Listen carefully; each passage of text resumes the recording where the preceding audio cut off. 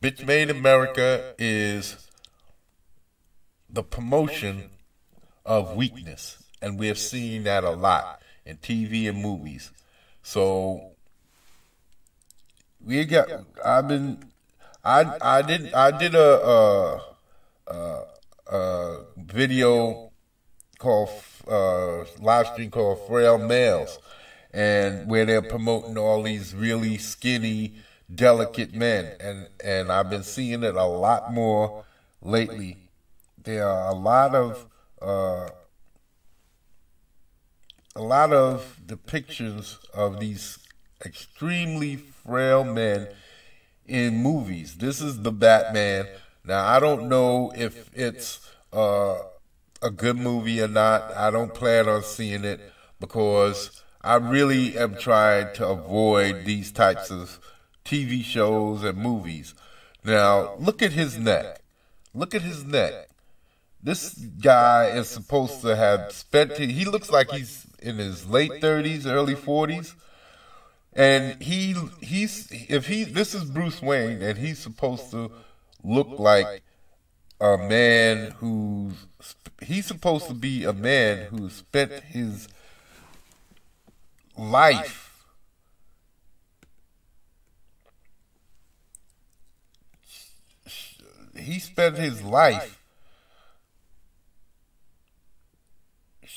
showing he supposedly has spent his life getting strong, training to get revenge for the death of his family, right? And we see this guy, he's this gaunt, extremely frail looking man he looks more like a goth dude, and that's a feminine thing. And they seem to be promoting this type of this frail look, this skinny bitch-made attitude. And look how gaunt and bony he is. And you're going to want me to believe this extremely frail-looking, skinny, gaunt individual has spent his life training his body to take on multiple attacks from different people at a time, martial arts of all sorts, that he spent his life. This dude has no neck. He barely can hold his head up. And I just don't believe that this is the types of depictions that we need to be seeing. Now, like I said, I'm not saying that the movie's bad, but if everything is psychological, and if you're going to be watching movies like that, they're trying to get you accustomed to thinking of that being strong is this skinny, delicate individual. This is what they're pushing. Subconsciously, what back in the day we used to call that subliminal suggestion. And that's what this is. It's subliminally telling you you don't need to be this muscular individual and you can still kick butt. You can still be a badass. And I'm telling you, this is all fantasy. This is fantasy. And when is life? In life, you're going to take this frail male ideology out into the world, and you're going to be crying because it doesn't work. Why doesn't it work? Because frail men do not save the world from anything. They don't. And that's what they're pushing, this frail male ideology. And we see it in the Batman. We've seen it in this Dune. where you have these extremely frail men being the heroes. And if this keeps up, you're going to see men like Jason Momoa disappear from the movie industry, movie and TV industries. And all you're going to see is these delicate little men trying to play tough guy. You already see it in TV shows like Good Girls, where the bad guy's this extremely skinny dude. You've seen it in TV shows like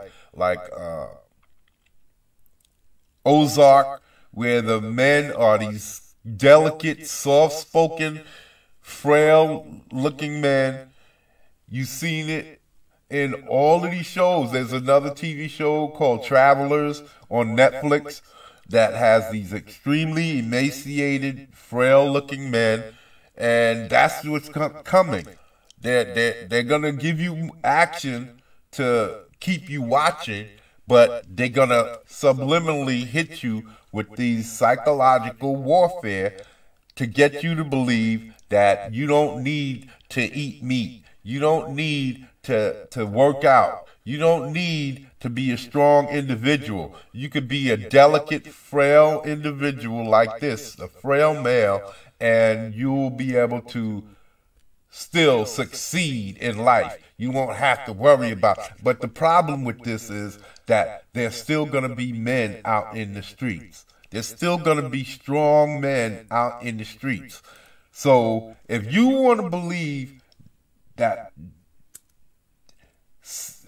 that this is the way to go, because you don't need men, the illy ill that we've been suffering with restrictions and mandates for the last 2 years, if you think that didn't show the world that you do need to be strong, because you had all of these wackos out here, and you never know when one of them is going to jump out. And this whole gender identity thing hasn't brought out a whole bunch of bigotry and hatred that you don't need strong men in the world to defend you from. I'm sure you don't want no police like this. You want a policeman who looks like this. You don't want these frail men defending you, because they can't. You want someone like this defending you in the military, in the police, in the fire departments. So we need to stop pushing this, because this doesn't get you anywhere. These individuals usually have weak mentalities. Frail males have weak mentalities. And if we're going to be pushing bitch-madeness, it's not going to help you. Because even bitch-made men are stronger than women. And we see it all the time. So I'm just saying, let's not do this anymore. Let's not do this anymore. This is all